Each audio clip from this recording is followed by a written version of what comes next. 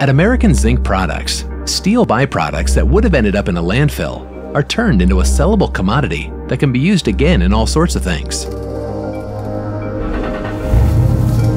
This commodity is special high-grade zinc, and making it starts with Wales oxide, or wax. Now, it might just look like gray powder, but wax is pretty special. It's made up of iron, silver, cadmium, lead, and 60% zinc.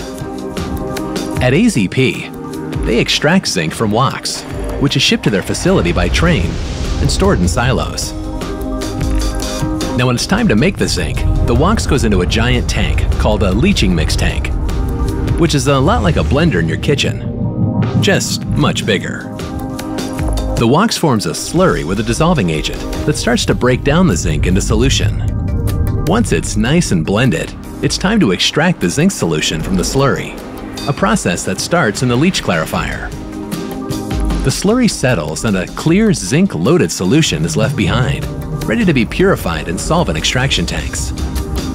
Here, the solution is combined with organic liquid, is stirred, and left to settle again. Now eventually, the zinc attaches itself to organic material and then rises to the top, like oil separates in salad dressing. This separation process is repeated until it's as pure as it can be. It's monitored from the control room to make sure everything happens as planned. Now, there are only 4 facilities in the world that use this technology, and incredibly, AZP is the only one that produces zinc solely from recycled materials. After extraction, the purified zinc-loaded solution flows into the cell house. Here, electricity is used to separate the zinc from the liquid. Zinc starts to collect on aluminum sheets hanging in the cells, and once there's enough, it's stripped off the cathode and moved onward to casting. The zinc is then melted down and shaped into giant blocks called jumbos.